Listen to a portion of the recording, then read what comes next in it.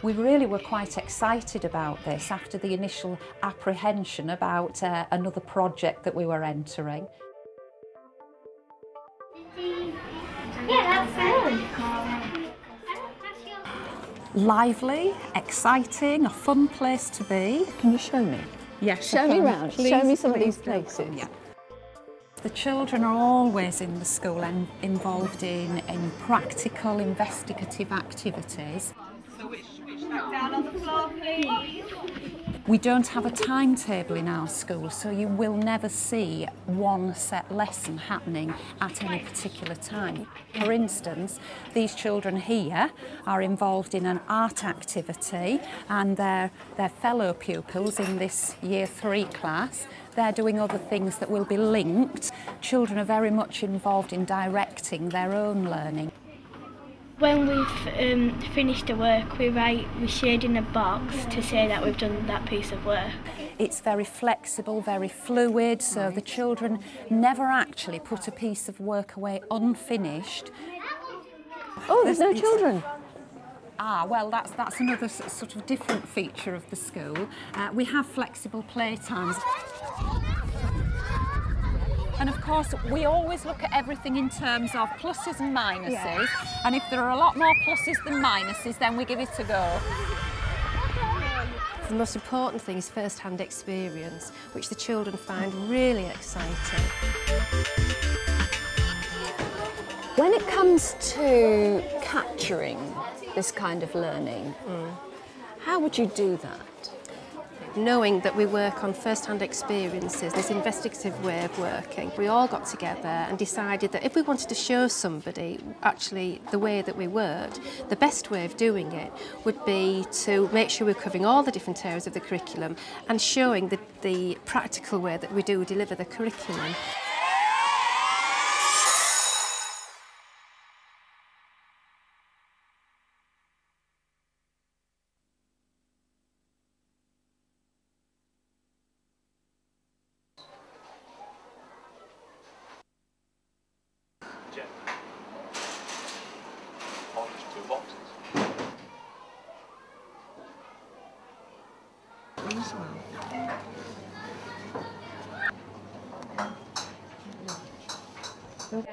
What do you think might happen?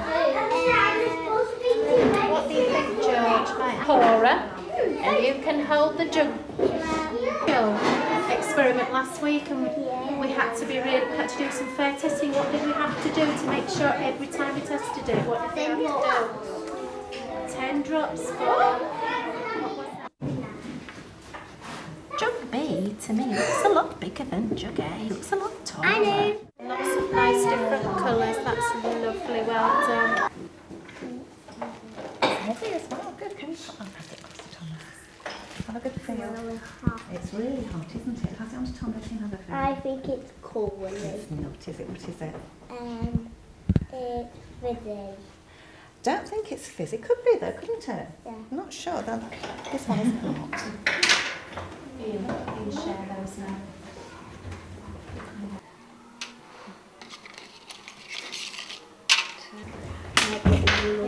Right, okay. It's more than 2, isn't it? We'll put the fitty in. I think there's going to be any room, do you? Right, good boy. Be careful. Give it to me and I'll give it to you. Right, thank you. It's about really long drag. It's a really big job. What I'm going to do now is just really slowly pour it in. I'm going to have a little look and see what happens to those things. Don't let it leak again. What's happening to the bead? It's floating. It is floating. What's happening to the feather?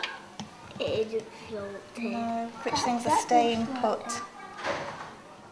Which are too heavy to float?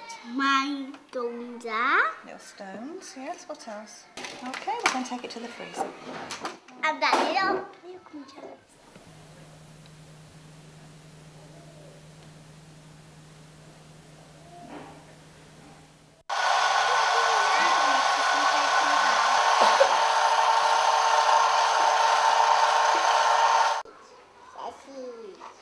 Edgewood.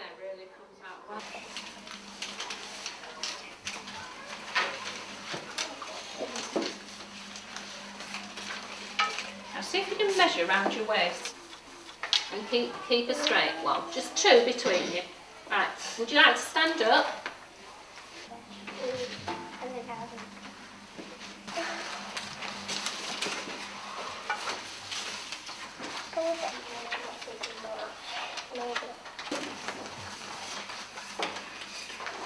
Topic this term is a science one, a force to be reckoned with. We were set a task complete aerobics dance based on pushes and pulls. All we were given were 7 basic aerobic steps. Then we talked about the different families, the jump family, the support family and the spin family. When lunging, we pushed out our arms and legs, then pulled them in. This is one that's part of the jump family. We did 4 180-degree turns in a pencil jump, but then changed it to jumping jacks. We just had to make sure that we moved on the count of 8 and used math shapes to work on.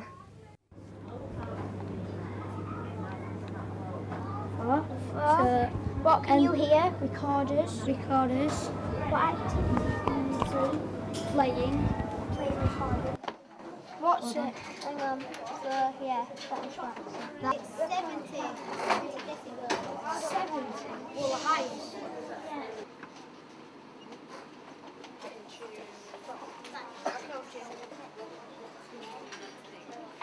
Slipping, sliding, round and round, wrong direction, upside down. Puffy snow crunching under my feet, feet are freezing, slopes so steep.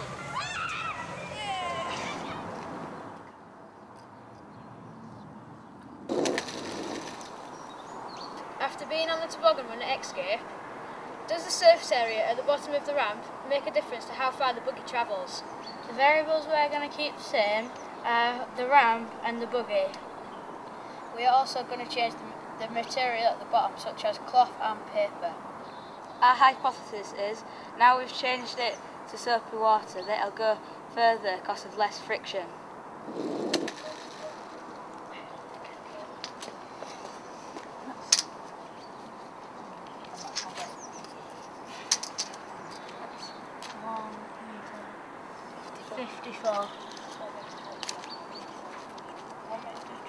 Yeah.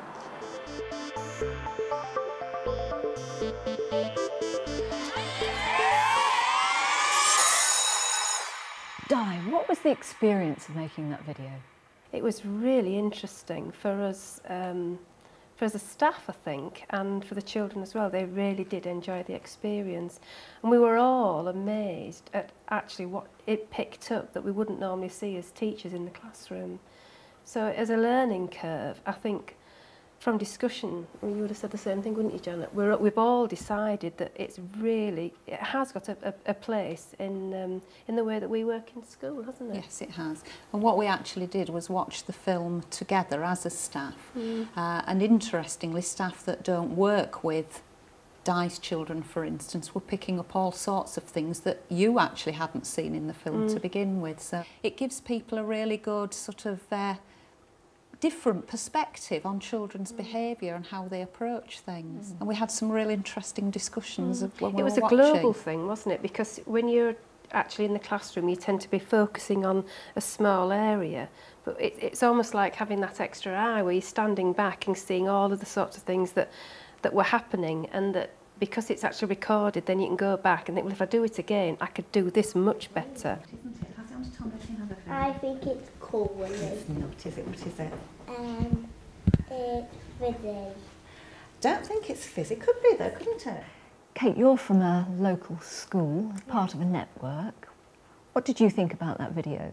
I thought it was really super to have the opportunity to see how another school does particular areas of the curriculum. A video that's made like this of great things that are going on somewhere else. You can actually take ideas from that. You might not always use them in the same way. It might be that that's just the spark that sets something off for your own school. We've talked about observation, but what does that all mean then for schools? I can think of umpteen ways already that we will be beginning to use it. Can we see the continuity and progression because we plan for that, but do we have evidence? And as Di said, it's just another aspect of school sort of self-evaluation really. I found as well, after I'd done that video, even though it was very basic, I felt really good about myself, you know, that I'd actually done something that I'd never ever done before. Can we tell you, everybody else was really thrilled for you Yeah. as well. I think it's quite interesting to watch a video back and find out some of the learning sometimes that's going on that you're not even aware of. It's not just the learning though, it's the self-esteem. When I played back what I'd recorded, you could really see that the bodies were like, wow, you know, they're seeing themselves on the screen. So it isn't just, it's part of their development, I think, as well as the staff's. If we can encourage children to access a video camera, to record what they feel is important, because I think as adults we assume an awful lot and children see things through a different eye. Only the other week, 2 of the boys asked if they could have access to a camera to film as part of their presentation. That was as a result of having produced the video? of doing the video. So they've absorbed the potential? Yes, yes. Far quicker, I think, than I had. Whoever did that was really kind of hard. That's like the sea, all the different things. But that's like the fish has got really good colours and it's really effective. Mixed colour a bit. It's green and yellow. That was really nice. That's nice because they've mixed the colours together. Yeah. Mixing colours and mixing together. That's really good. It's got loads of pieces. I can't even write as neat as that. It's another tool, it's one we hadn't thought of before and it's one we're quite excited about using. But it's for discussion as well, isn't it? Yes. Because if you've been observing a lesson, you have to wait and then you can't always exactly recapture the moment that you want to discuss with somebody else. But if it's actually there on film, it's something very, it's there, isn't it? And you can say, well, you know, what was happening when this, and actually show the clip. So where do you think you take it from here?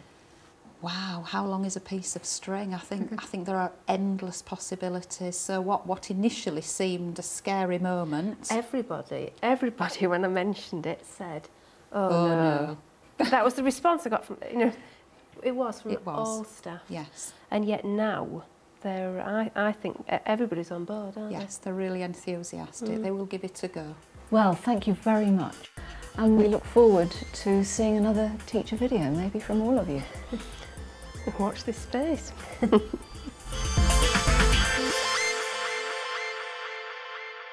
When you're filming in the classroom and you see something interesting happening over the other side of the classroom, it's very tempting to use the zoom.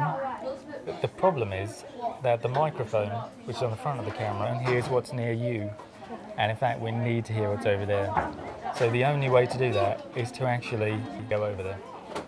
So as we walk forward, and all the time we're getting nearer, the person's getting bigger, and the sound is getting better as well. Jessica, carry a rubber foot, that one there. If you rub all these ones out. So now we can actually hear what's going on here. I wished I'd known that before I actually started.